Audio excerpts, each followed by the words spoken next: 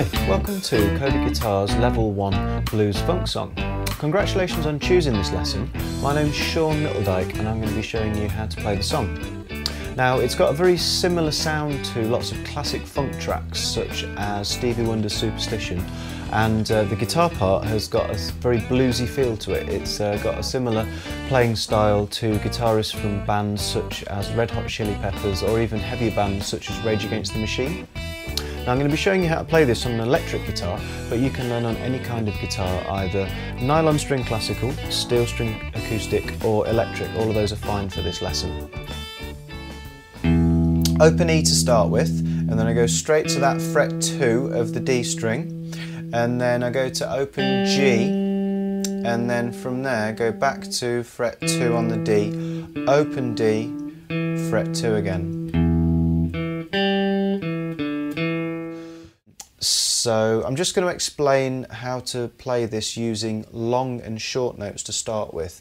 So for riff 1, it's long, short, long, short, short, long, short, long, short, short, long. And that slide at the end is a long note when we've slid up. We play that and then we go straight to open D.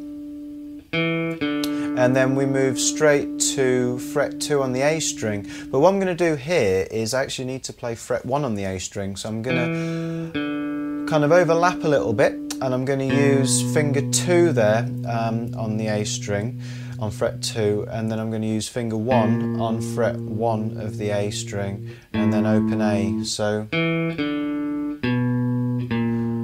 open A, and then because of that I'm ready to play fret 3 on the E string with my 3rd finger this time, and to finish off, open A, fret 1, fret 2, open D to finish off.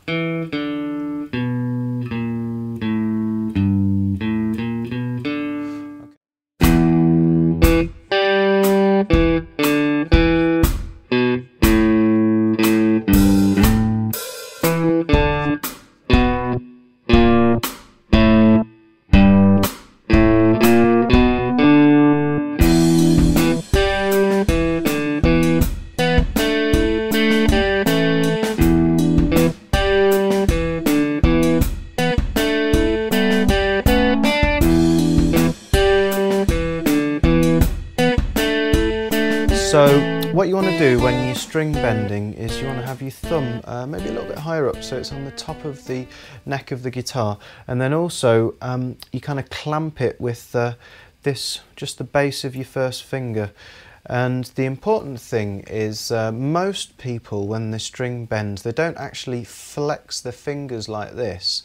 They actually twist their wrist round, and if you keep your fingers quite sort of tight, you don't really move them, and you bend the string just by the action of moving your wrist round like that.